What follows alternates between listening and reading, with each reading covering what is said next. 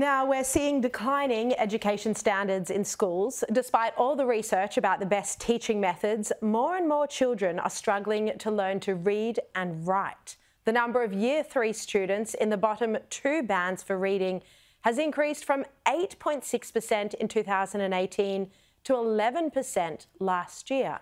Shadow Minister for Education Sarah Henderson gave a speech on this at the Financial Review conference today, and she says this is now a crisis. And she joins me now. Sarah Henderson, welcome to the show.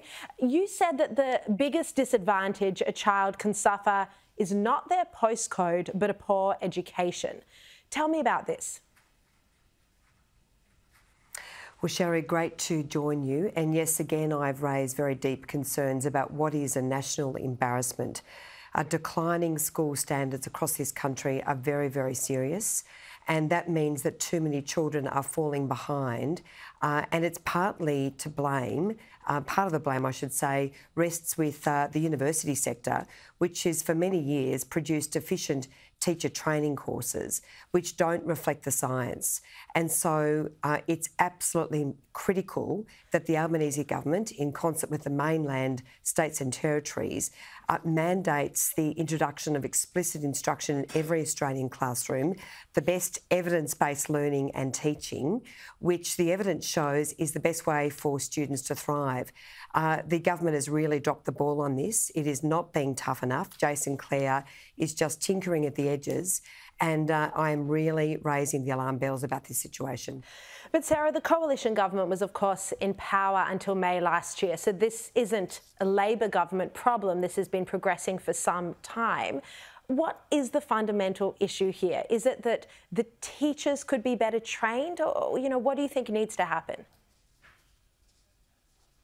Look, there are a number of issues, and I have to say, on the whole, our teachers do a magnificent job. They are hardworking, they are dedicated. At the moment, there is a growing teacher shortage crisis. We're not seeing the government do anything about this. There are no immediate solutions in sight. So teachers are under enormous stress. And as I say, Jason Clare is really sitting on his hands on this issue. But fundamentally, we've had this era, Sharri, of what I call loose learning or inquiry-based learning. Teachers have not been supported by the best evidence as to how to instruct children in the classroom.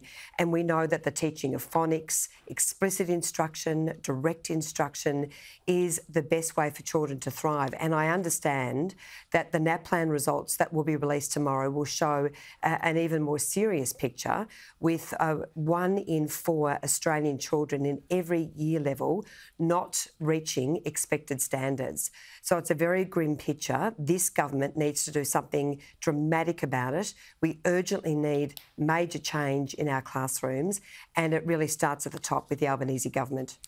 Those NAPLAN results, I mean, that's shocking. Have you had an advanced look at them? Look, I'm just getting a bit of indication about what is going to be announced tomorrow, but things are looking quite grim. And of course, it's compounded by very grim circumstances in which children have had to learn. Many children, particularly in Victoria, are still recovering from 2 years of being locked down and not going to school. But fundamentally, are you seeing? I'm sorry for interrupting, but are you seeing worse literacy and numeracy outcomes in Victoria than in the other states? Well, we have to wait and see. The results are out tomorrow, but I certainly know anecdotally that many, many families in Victoria are pulling their hair out, trying to cope with teaching their children how to adapt again to being in the classroom after 2 hellish years. But the bottom line, Sharri, is that we as a nation are falling behind. 20 years ago, we were neck and neck with children, 15-year-olds in Singapore, and now we are 3 years behind. The worst statistic, I think, is that 1 in 5 Year 7 students has the reading ability of a Grade 4 student. I mean, that is absolutely appalling, Sharri. And as I say, governments have got to act, but so do universities. Yeah, no, it's completely unacceptable to have children who are in primary school and can't read and write. Sarah Henderson, thank you very much for your time.